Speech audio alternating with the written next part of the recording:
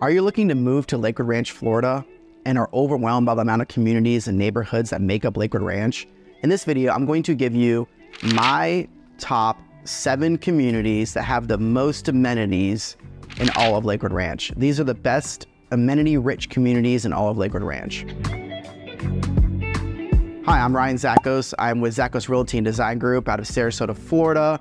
I was born and raised here in Sarasota. I started this firm with my father. I currently actually live in Lakewood Ranch, and we've had the privilege of helping hundreds of buyers relocate from out of state. A question that we hear often is, I want to move to Lakewood Ranch. There's a ton of communities. It's overwhelming, but I want to be in a community that has tons of amenities where it feels like I'm living at a resort and there's tons to do all the time. So I want to create a quick video to highlight the 7 best communities for that. So let's dive right in. The first criteria I have is that you should be able to find a home easily under $1 million. There are a couple high-end communities in Lakewood Ranch that have wonderful amenities, but obviously if you can't find a home under $1 million, which some of these communities are $2 million plus, it doesn't really help the average buyer out. So I want to make sure that these communities are somewhat affordable.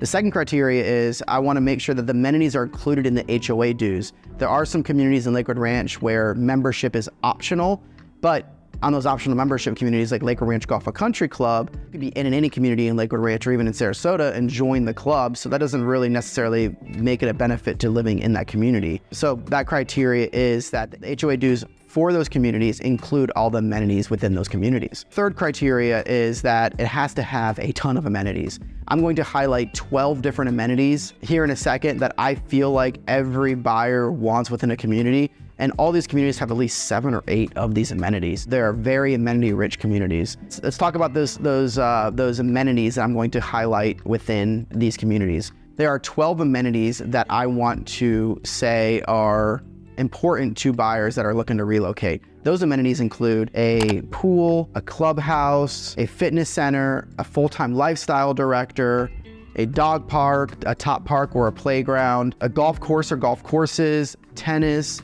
pickleball, a bar or restaurant, maintenance included, which means that the community in the HOA dues actually cut your grass and trim some bushes, but the maintenance for your home is included in the HOA dues. So it's maintenance free, they would call that, as well as it being a gated community. So those are 12 amenities that I think people are looking or targeting when looking at community and what they're offering.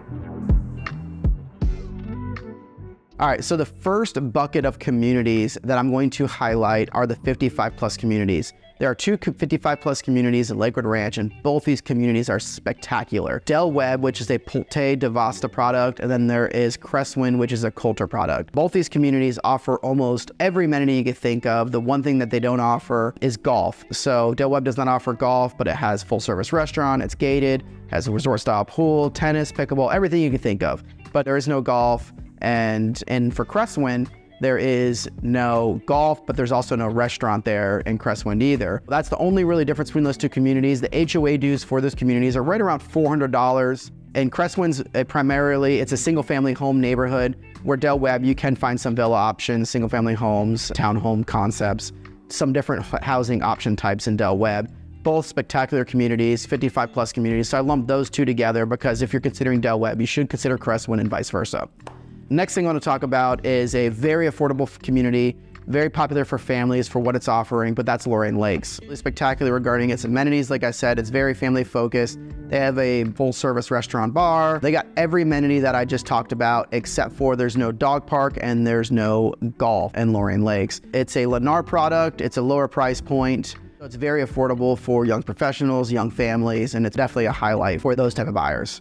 Next community I want to talk about is, I'm going to kind of lump 2 golf communities together, and that's Esplanade and Esplanade Azario, and then also Lakewood National.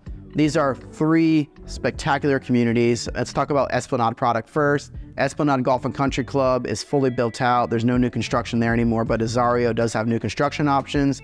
They're the same-ish product. They're both Taylor Morrison.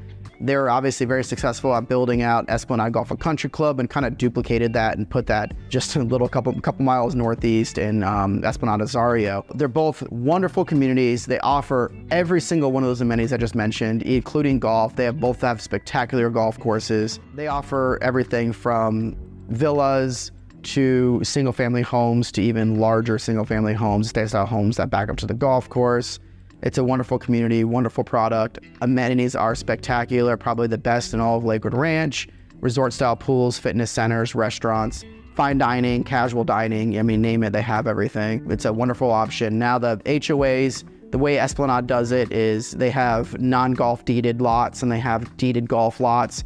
So that HOA is going to vary. It's going to be anywhere from the mid 300s all the way up to mid 800s. Obviously, the higher the price point is, those that include the golf. So if you have the HOA dues, including the golf, it's going to be at that higher price point. The lower price point is going to be the non-deeded golf, but you do get access to all the other amenities in the community for that price. Definitely very reasonable on the HOA dues and wonderful community regarding amenities. Lakewood National is a Lennar product.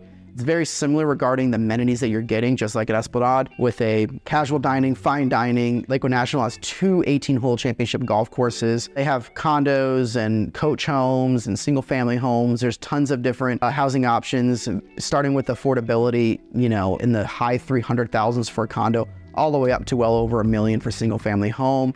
The golf is spectacular. The pool is spectacular. They have a, you know, even a salon in there, and just like Esplanade as well, but they have a lot of stuff going on within the community. Golf cart friendly, very community driven, a lot of events and clubs and things like that within both of those communities. So spectacular communities. HOA dues start in the mid 400s and go up to over 1,000. I think the condos now have their dues raised a little bit. So I think they're even like 1,100-ish, depending on the type of the condo, location, size, all that kind of stuff. But it's over $1,000. That does include golf. Great product, something to consider if you're looking for a very amenity-rich community at an affordable price point. So the next community I want to talk about is Star Farms. Star Farms, again, is a wonderful community. There is no golf, but it's going to feature every other amenity that is possible within Star Farms. It's a gated community. There are multiple builders in there. There's custom home builders like Arthur Ruttenberg and Lee Weatherington, but D.R. Horton is a primary builder in Star Farms. They have affordable townhomes, and they also have single family home options all within Star Farms. There's a ton of inventory currently right now in Star Farms, but that will be a wonderful community when it's all built out and fully built out with all the amenities that it's going to offer. Also, what I like about it is the HOA is a lot lower in Star Farms. I think they're starting around that 200s price point for an HOA, and that includes the amenities. Next one I'm going to talk about, I'm gonna lump 2 more together. In Waterside, there's a Windward community, which is in the Sarasota side of Lakewood Ranch. And then there's Lakehouse Cove. I love Lakehouse Cove. Lakehouse Cove has a little higher price point. There's semi-custom homes in Lakehouse Cove, but they do have some affordable villa options in Lakehouse Cove currently. The amenities are great in Lakehouse Cove. Builders are wonderful in Lakehouse Cove. I love that Lakehouse Cove, part of their amenities is they're actually gonna have a water taxi that's gonna go from Lakehouse Amenity Center to Waterside Place, which is the downtown area of Waterside. I think that's a wonderful feature because you can walk from your villa or your home or ride your bike to the amenity center, jump on a taxi, go grab dinner, go grab a drink, whatever it is, come back home afterwards and never have to take your vehicles. It's a wonderful option in Lakehouse Cove. Just a side note, it has 8 amenities out of the 12. It's not gated. There's no golf, there's no restaurant, and there's no tennis in Lakehouse Cove. So that's just a side note for Lakehouse Cove. Windward's actually got more amenities in Lakehouse Cove. It is gated and it does have tennis. It does have a couple more amenities than Lakehouse Cove, but I love Lakehouse Cove's location, builder, stuff like that. Windward is a Neil product. Neil, again, is a wonderful builder, and they have some great models, great homes, and then there are also some very affordable villa options in Windward as well. That's Waterside and the Sarasota side of Lakewood Ranch. Those 2 communities I kind of thought they're really close to each other. It's really easy to lump them together, consider, you know, one or the other. Great location. Love the geographical location of those communities as you are closer to downtown Sarasota, closer to Lido, the beaches, and all that Sarasota has to offer. And then I'm gonna dump in the last tier. So this last tier, I'm kind of cheating. I'm probably dumping again a couple communities with each other.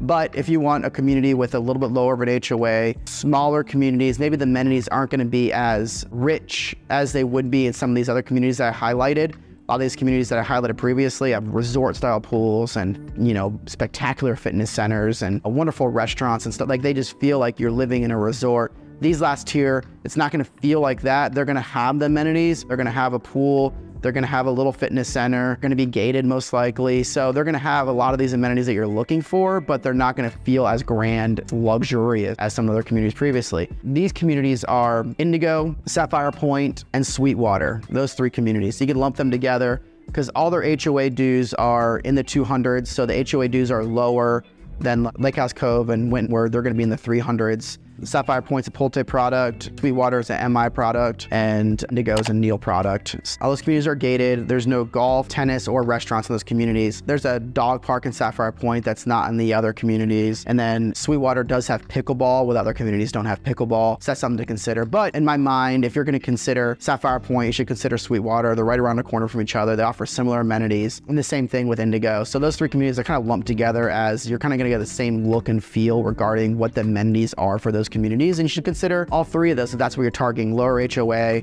more modest amenities, and a affordable home price point. That's what I have for you today. I hope you enjoyed it. I hope that you got some value out of it.